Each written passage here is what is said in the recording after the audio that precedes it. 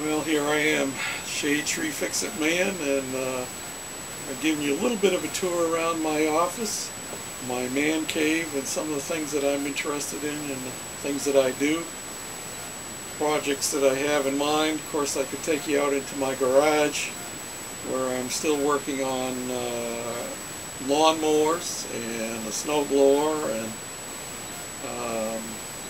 I do puttering around with my '89 Toyota pickup. Hopefully we'll be buying a new car in the next couple of days. Well, new to us anyway. And then on another video I'm going to take you down cellar, because down cellar in my house I have my woodworking shop set up. And it's not completely done yet. We've only been here for a couple of months and I've had lots of projects going on. But yeah, I got into automobiles basically as a result of that little model, and it progressed through the years where I got into working on real cars. When I was in high school, my first car that I actually owned was a '54 Chevy two-door Del Rey sedan. It was baby blue with a white top, and was an automatic with automatic Power Glide cast iron with a 6-cylinder when I first bought it. And one of my friends challenged me to burn some rubber with it. Well, it wouldn't burn rubber going forward, so I said, well, I could probably get it to do it in reverse. So I revved that puppy up and I just dropped it into reverse, and it chirped and banged, and that was as far as it went in reverse. So for a little while I had to make sure that I didn't park in any place where I'd have to back up, because I had no reverse. I eventually pulled the motor out, and my sisters and my father and mother all said, "Oh, George, you'll never get it put back together." I had the motor out, transmission out, up in the barn, and wood floor, and I went to the junkyard, and for, I believe I paid $15, I was able to get the transmission, bell housing, the clutch and pressure plate and flywheel and the pedals, everything I needed to change that thing over to a 3-speed stick. And then I went down to Benny's Automotive Hardware store, general hardware store. I don't know if they have them in other parts of the country, but in Massachusetts it's still there. And I bought a really, really cheap floor shift conversion kit for that transmission. And I think I paid all $10 for that floor shift conversion. And it worked pretty good. It was a Foxcraft, as I remember.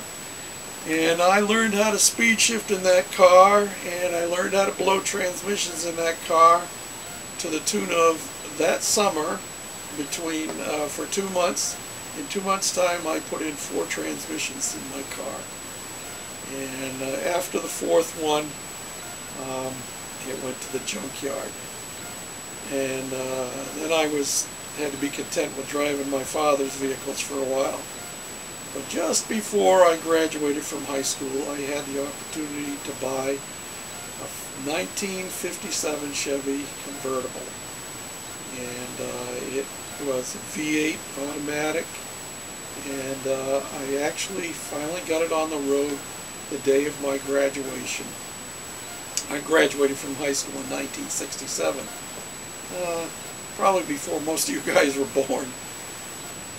But it was 10 years old. It already had motor changed, had a 58 motor in it, and it smoked and burnt oil like crazy, and the Power Glide leaked transmission fluid like crazy.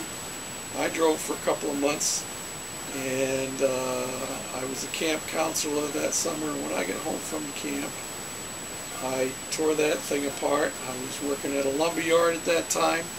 Tore that thing apart, pulled the motor out of it. I bought a '59 Chevy convertible, pulled the motor out of that, had a good 283. The body was junk on that car.